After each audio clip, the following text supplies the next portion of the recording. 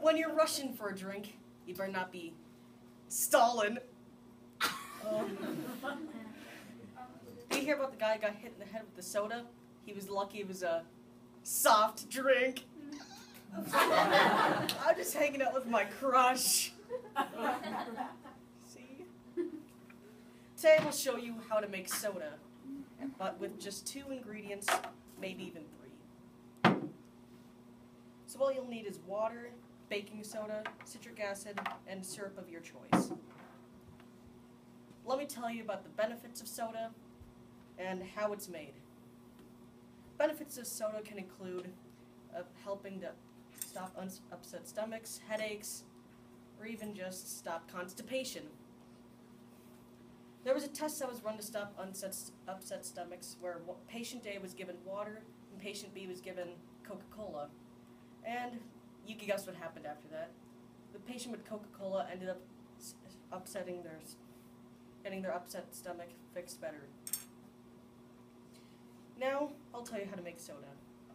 So, there's a combination of ingredients for citric acid and baking soda. Make a mixture called sodium citrate. And sodium citrate gives citrus sodas the salty and sour flavor. Let me show you how this works.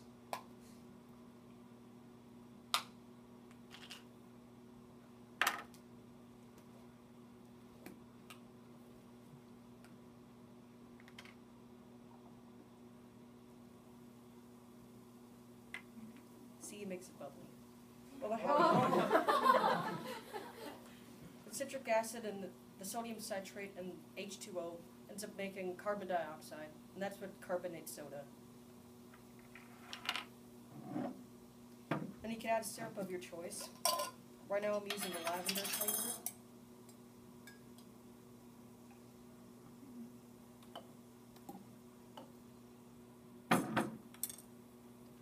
Let me tell you some fun facts about soda.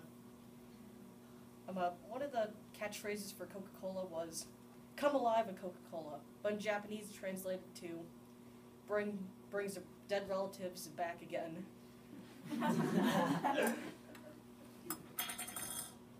Fanta was created during World War II. What happens at there was rations on German Coca-Cola factories. They used the only ingredients they can to make a soda which tasted like dishwater. But that's the best they've got in their time. That's about it.